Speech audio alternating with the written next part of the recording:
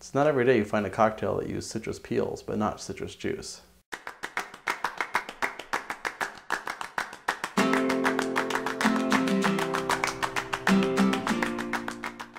I'm Brian Johnson. In this episode of Better Cocktails at Home, we're making the Deshler cocktail.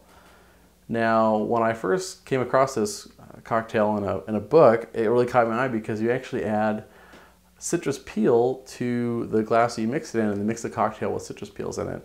And it's not something that you see all that often with cocktails. So it kind of caught my eye. I mixed it up and I really loved it. It could be because I really love rye-based cocktails, but everybody should love rye-based cocktails, so I think it makes sense. And that's what we're going to make tonight. So, to start with, I like to do the citrus peel first actually, so I get the oils in there, kind of gets in the bottom of it. And so we'll take a lemon peel and then just express the oil over the top into your mixing glass and then drop the peel in. Same with the orange peel. And then do the same thing, just express the oil, drop it in. Now we're going to add our liquid ingredients. So we're going to start with 1.5 ounces of rye whiskey. In this case, I'm using Rittenhouse rye whiskey, and I really like Rittenhouse. I think it's got great flavor, great price point. It's not that difficult to find. Sometimes it seems like it comes and goes. So usually if I see a bottle, I'll pick it up because I go through it pretty quickly because it is really delicious.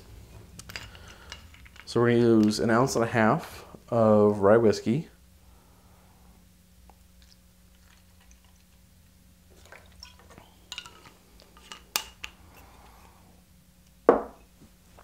Let me add that to our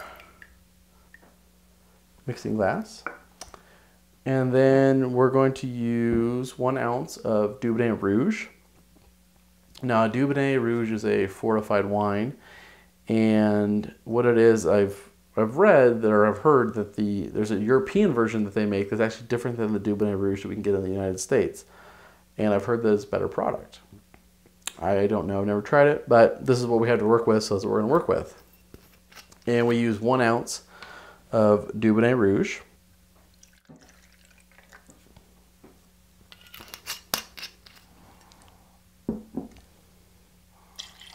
We add that to our mixing glass.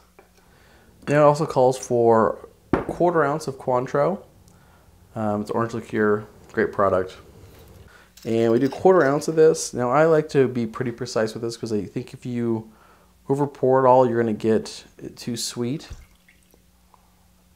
So we want to be pretty precise. And that's why we measure, because we want to be precise. And the final ingredient is Peychaud's bitters. Now, we'll do about 2 dashes of Peychaud's bitters. Don't be afraid. And that's everything that goes in this cocktail. Now, because all of our ingredients are clear, we're going to stir this cocktail with ice.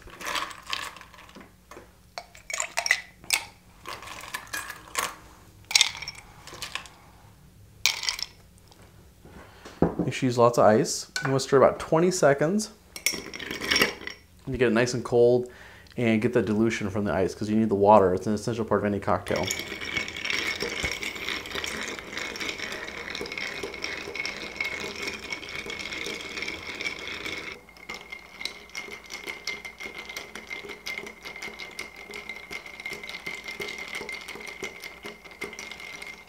That should do it. And then once you're done, you're gonna strain it into your cocktail glass.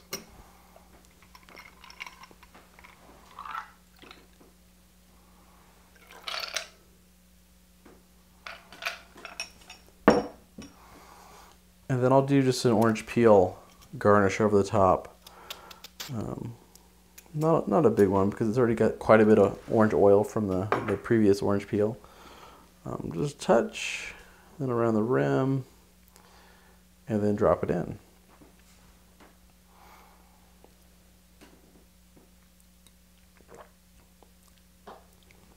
I love this cocktail. It's one of those I found and I made it. I was like, this is delicious. Strangely enough, I've never seen it on a cocktail menu to a bar I've actually visited. I'm not sure why, because I think it is one of the better rye and Dubonnet cocktails out there, and it's really not that hard to make. So I'd love to see it on some menus. My question is, why do you think the Desher cocktail got its name?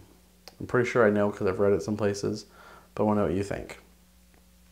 But that's how you make the Deshler cocktail.